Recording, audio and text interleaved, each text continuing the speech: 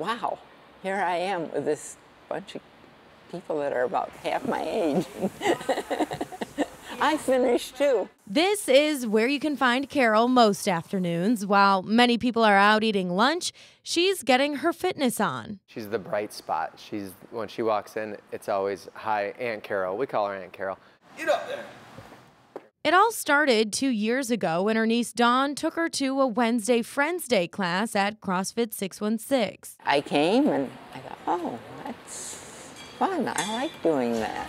It's improved my life. And even on some of the hottest days, You tired? No, I'm not tired. Carol just keeps on going because it's not just about staying in shape, but rather getting strong for everyday tasks, some that were hard to tackle after she broke her leg about 3 years ago. Really, with the broken leg, I was nervous about doing things. But that doesn't hold her back anymore. I'm stronger. My balance is better.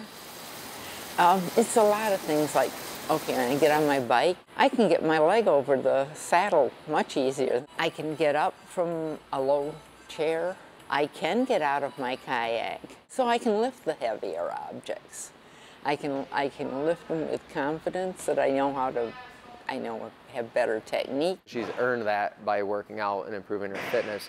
Those are the things that mean more to us as trainers than someone PRing their mile or their 5K or a heavy lift. We want to see their life improved outside of the gym as a marker of really success in their fitness. And each exercise is tailored to her. She might swing a lighter kettlebell. She might squat to an object that's a little bit higher than, a really low squat. And as for Carol's next goal, I want to get 50 pounds over my head.